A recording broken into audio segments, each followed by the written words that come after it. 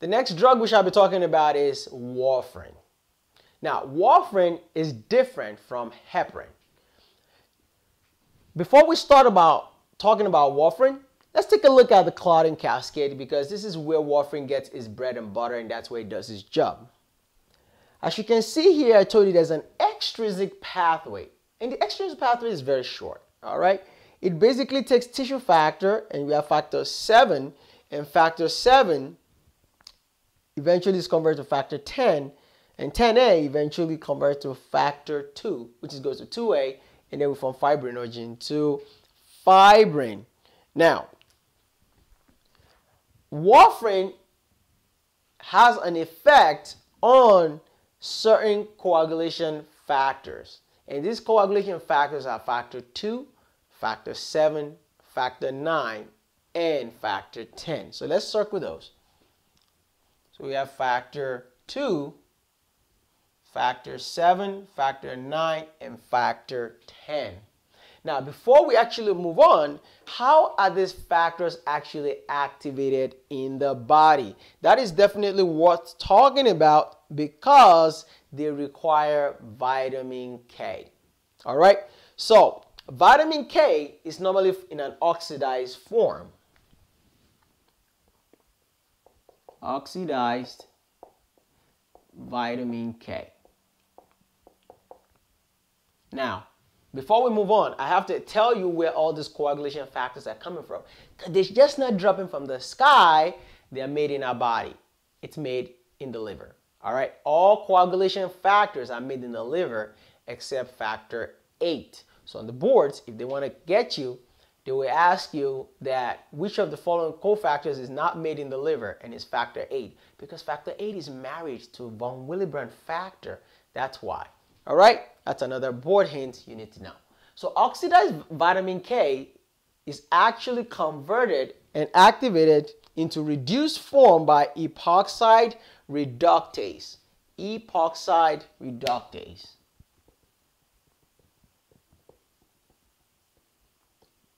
And then we have a reduced form of vitamin K.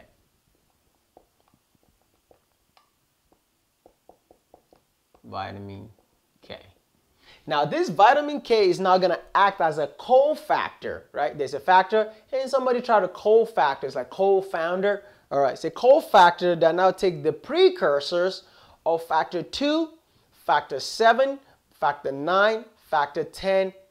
Oh, there's more. Protein C and S. All right, so it's going to take them.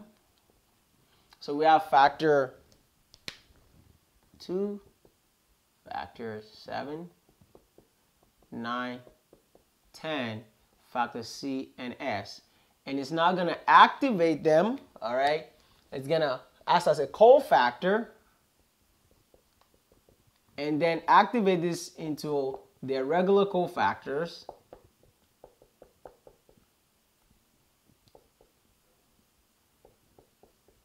And that's how those cofactors are actually activated. They become more mature. Now, where warfarin kicks in is warfarin is going to inhibit epoxide reductase. Warfarin inhibits epoxide reductase. And when warfarin inhibits that, we don't have a reduced form of vitamin K to act as a cofactor to convert these immature cofactors into mature cofactors, which means if we don't have factor 7, factor 9, factor 10, and factor 2, the extrinsic pathway is not going to function.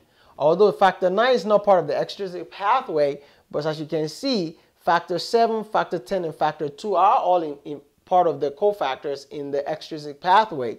And the way I always remember this is because I draw a line here, and it's actually not a line, it's going to be a gun, all right? Because the ex-president of the United States, extrinsic factors, is going to declare a war. And because the extrinsic pathway is where all those warfarin, the ex-president just declared a war, yeah, because there's warfarin that's going to be inhibit factor 7, 9, 10, and factor 2. So the way I also remember these cofactors forever and ever is vitamin K was born in 1972.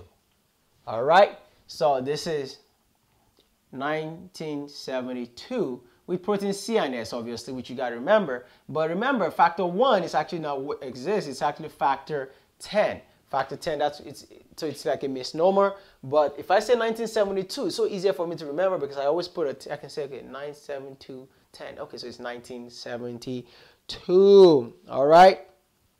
So, as you can see here, this is how warfarin causes anticoagulation. So the blood is now well anticoagulated and the blood is thin, because if we can't make all these cofactors to make fibrinogen, we can't make fibrin, we can make all these platelets, but they are very fragile and unstable. They're going to fall apart and the patient is going to bleed a lot. Okay, so that is how warfarin works. Now, another thing I have to actually emphasize is that it also interferes with the normal synthesis and gamma carboxylation of this vitamin K cofactor. So what does that mean? Remember I told you it acts as a cofactor. The mechanism by which these cofactors are activated is known as gamma carboxylation, which means the addition of a carboxyl group. Okay, and if you want to go a little bit into biochemistry, this is what a carboxyl group looks like. All right, and let's say this is a cofactor, factor 2, and when this gamma carboxylation to the cofactor is activated, that's how they become mature. Okay, now also another mechanism that you have to remember is that this is all also happening in the cytochrome P450 pathway. This metabolism also occurs with the cytochrome P450. Now, how do you remember what do we use to measure the rate of anticoagulation of warfarin? Okay, well, we check the PT. Okay, prothrombin time is what we measure, which is also known as PT, or the international ratio, INR. So in order to monitor how well a patient is well anticoagulated in medicine, you want to check the PT or INR, and basically they are the same. The reason we came up with INR is because we had PTT, which is a 3-letter word, and wouldn't it be nice to have a 3-letter word for PT also, and that's where we had INR. Okay, now the INR for the patient has to be between 2 and 3 for them to be well anticoagulated. Okay, so that's the number you want to look for when the patient is well anticoagulated on warfarin. Now, another key important thing you need to know is that warfarin has a long half-life. It has a long half-life. So I've been saying warfarin, but it has another name known as coumadin. All right, so patients probably don't know, like, oh, they're taking warfarin, but they might call it coumadin. That's another name for warfarin. That is the brand name for warfarin. So what do we use warfarin for? What is the clinical use of warfarin? Well, it makes sense. We're trying to thin out the blood so they don't clot. So we're going to use it for symptoms that cause clotting in the body. Well, the first one is we use it after an ST elevation myocardial infarction, okay, which is known as STEMI. So we use for chronic anticoagulation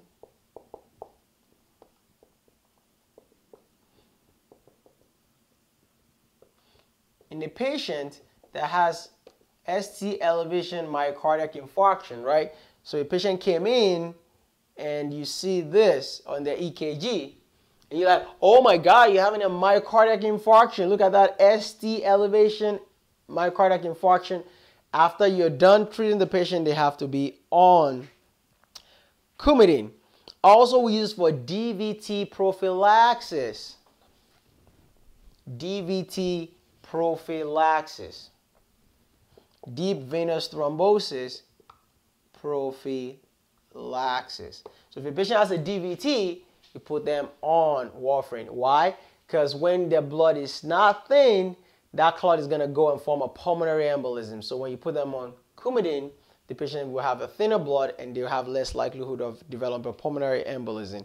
It's also used for protection and prevention of a stroke in a patient with atrial fibrillation. Okay, prevention of stroke in patients with atrial fibrillation. Now let's talk a little bit about that, because this is actually very important for the boards. So patients that have atrial fibrillation, what happens? They have a heart, okay? That's their heart. And this is their atrium. This is their ventricle.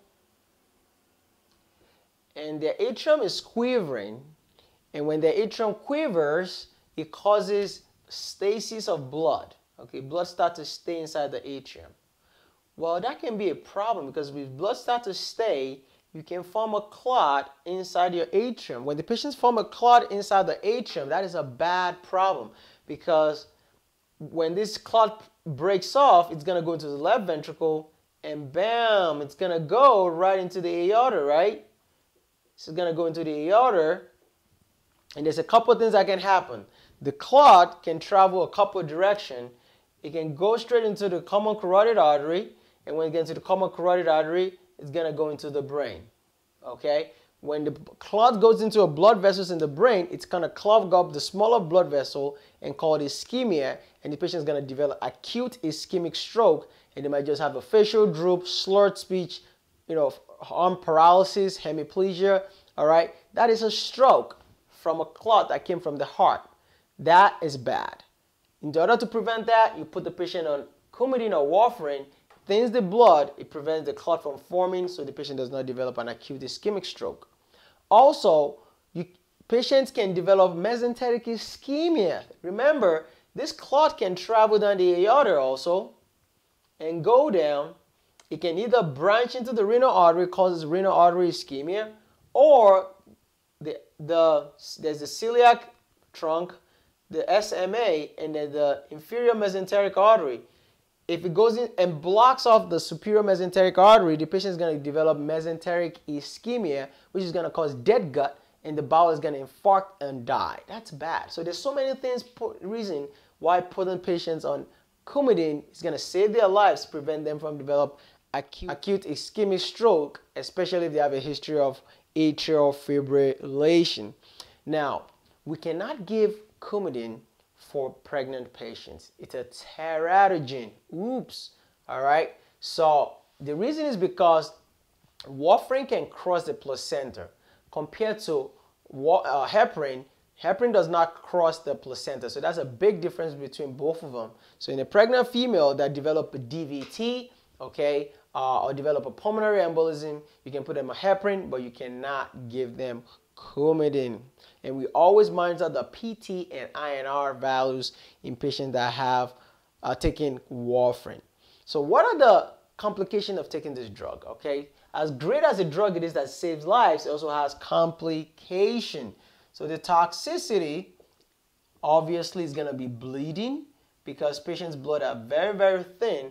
It's also a teratogen, because it can cross the placenta and damage the baby. You don't want to do that.